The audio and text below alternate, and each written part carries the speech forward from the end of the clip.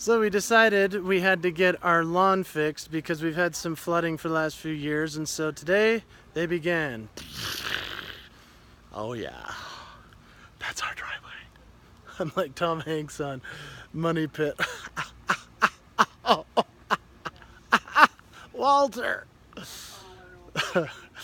So I'm excited for this to happen because the contractor that we hired, he's a great guy, and I asked him, I said, so what do we expect from you, and how long will this take?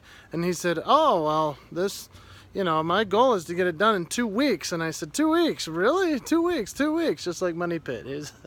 And I said, the last few contractors we've hired, because I don't know how to fix anything, is they'd tell us like 1 month, it'll be done in a month, and then it's done in 6 months, and the bid they gave us, it's now doubled or tripled.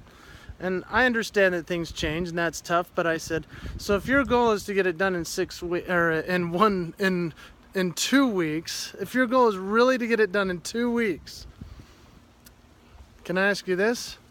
Would you be willing to promise me that it'll be done in 2 weeks? He said, oh, I don't know if we can promise that. And I said, here's what I promise you. If you can get this done in 2 weeks, I'm going to give you your full fee that you bid us out at, plus 10% on top, because that's how much I need it done on time. And he goes, oh yeah, no, it'll be done in 2 weeks. So how do we keep each other accountable with the promises and the things that we say that we'll do? That was just a normal everyday example, and it's the example on my yard. Have a good day.